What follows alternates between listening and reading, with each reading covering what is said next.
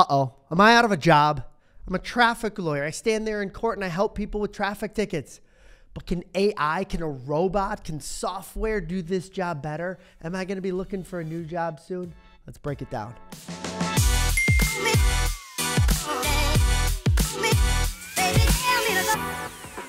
So you may have seen some articles that are all over the internet about this company called DoNotPay. They're an AI company that is going to, let me quote for you, listen to court arguments and formulate responses for the defendant. The AI lawyer tells the defendant what to say in real time through headphones. So basically, it's going to get people out of traffic tickets by first listening to what goes on in court and then telling the person what to say to the judge or to the prosecutor. Now, let's break this down, right? This is crazy, right? Is this going to put me out of a job? I mean, I handle thousands of traffic tickets and criminal cases every year. Is a robot lawyer going to replace me? I'm really skeptical, right? This application of the AI feels really, really like a gimmick to me. I just cannot imagine this working, and I'm going to tell you 5 reasons why. So the one problem I see right off the bat is the application, like the mode of delivering this information through the phone.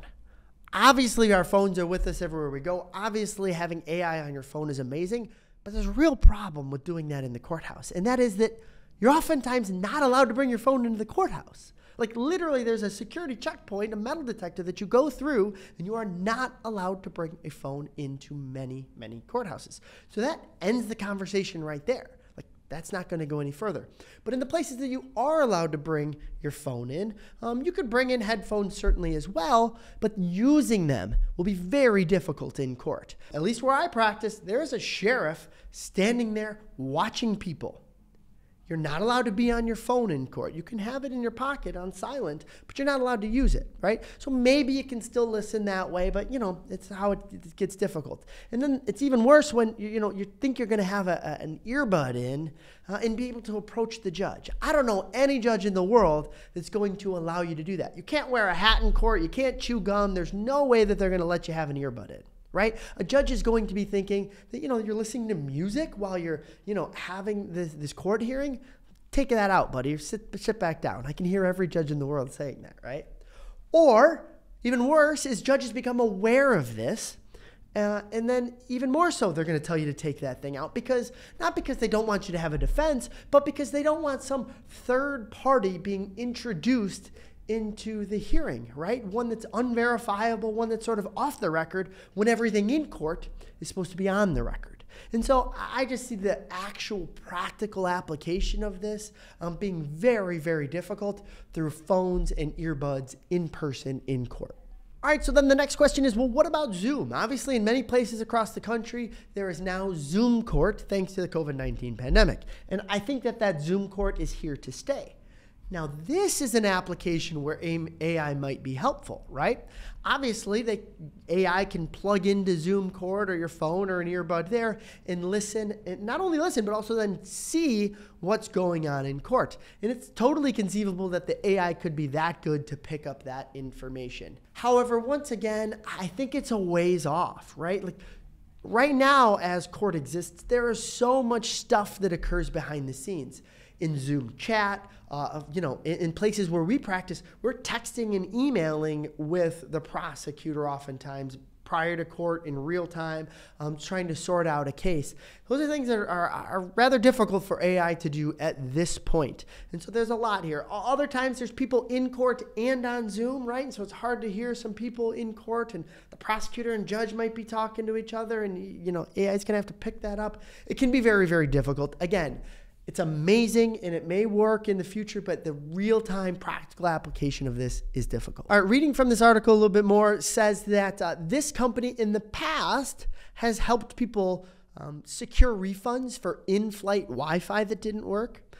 They have also lowered people's bills and disputed parking tickets. That's amazing. Like, I love that AI is helping people save money and right these wrongs, these sort of consumer, problems, and helping them out. It's awesome. And I hope that continues. However, big pause on this, because what we just talked about was called transactional law, right? Transactions, filling out a form, filing a complaint, right? And sending that and submitting it. That appears to be something that AI is very good at. But litigation, right? That's a part of the law that is real time, in person, thinking on your feet, responding immediately, listening to feedback and then formulating a response. That is totally different than filling out a form or an application, right?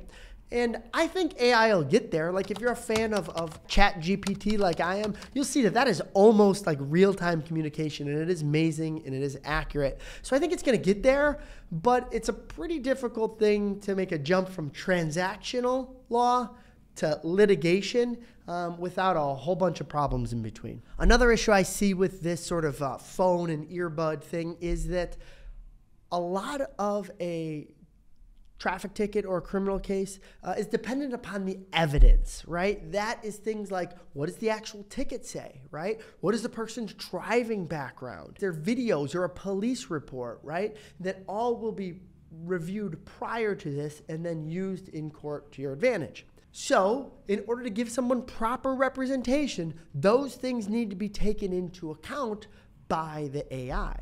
And of course, it's possible, right, that it can read and scan a traffic ticket or an image of a police report or something like that. It can watch video, I'm sure, and determine locations, and intersections on the road. Those things are all possible, but my point is those things need to be taken into account in order to provide proper representation. And my fifth and perhaps most important point is about the emotions that are involved in traffic or criminal defense.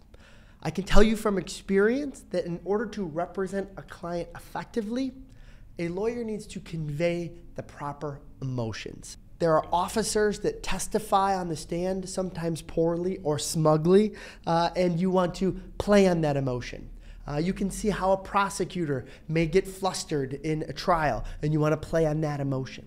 You can see how a judge may be annoyed or frustrated or leaning in and very interested in what's being said. You want to see and recognize and play on that emotion. Failing to do that is failing to provide the defendant proper representation.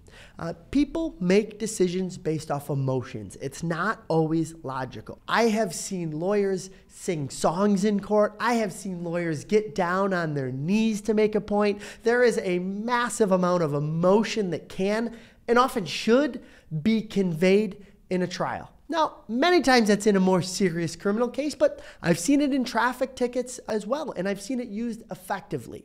And I'm just not sure that that's something that AI could or perhaps should be able to do quite yet. It's very good at the logic, but not quite as good at the emotions. And at the end of the day, that is going to play a major role in the judge's decision in your case. So I love the direction that this AI is going, right? Whether it's self-driving cars or medicine, and definitely in the legal space as well.